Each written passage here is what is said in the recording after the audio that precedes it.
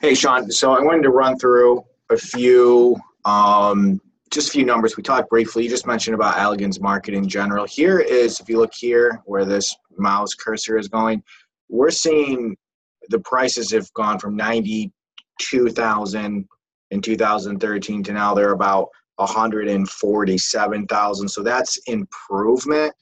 I mean, obviously, and this is one thing that's challenging too about your specific price bracket. We would literally have to get 2 or 3 people to move. The average buyer in Allegan, we have to get 2 or 3 of them to move in together in order to be able to purchase your home. The next thing, so that's just a general move. So the way that I'm going to do this is I'm going to take general, and then I'm going to kind of hone it in a little bit on your specific area, this specific river/lake, and then we can kind of talk a little bit more in detail about your property. I still need to see it, so, but this is just, again, an overview. So if we take a look at Allagen, which is this number here, so 55, Allagen Township, and what this is it's basically a rundown of how long it would take for a specific house to sell, given a location, activity, and then price range. And so homes selling between $300,000 and $400,000 or $500,000, which is the bracket that we're more or less talking about, that takes on average 3.6 months to sell. There are 3 of them currently on the market. 5 of them have sold throughout the year. There's about 7 months of inventory. And if we do the math, you got 3.6 months. So we're selling above that. But here's what's interesting. So far, as of now until last year, there has not been one house to sell like has closed from May 19th earlier. Like, we don't have any, which isn't great news considering the fact that we're trying to go above what the absorption rate is for that specific area. So just keep in mind, I mean, we're looking for the long game here.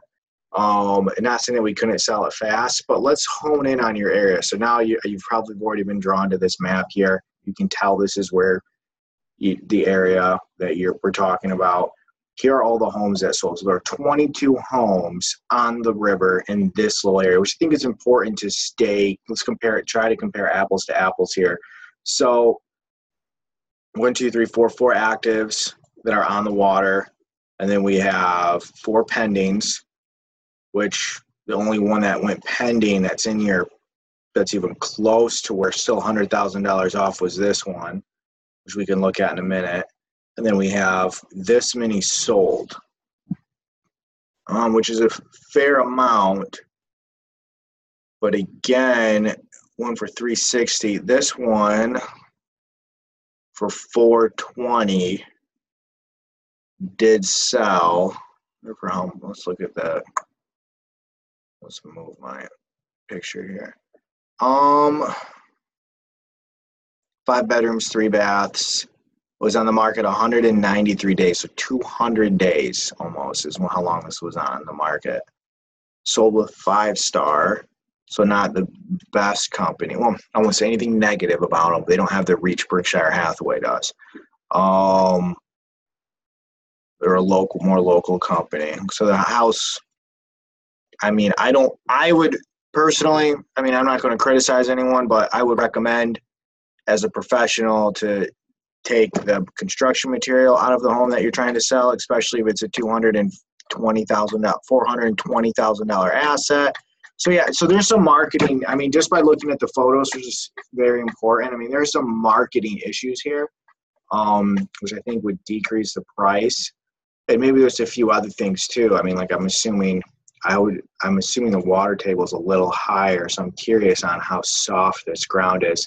But anyway, so that is sort of the gist. And what I'm encouraged about, keep in mind, you're not trying to sell your property in competition of other realtors. You're trying to sell them in competition of other homes. And so these are the 4 homes on the lake river, it's kind of a little bit of both in that area, that are for sale.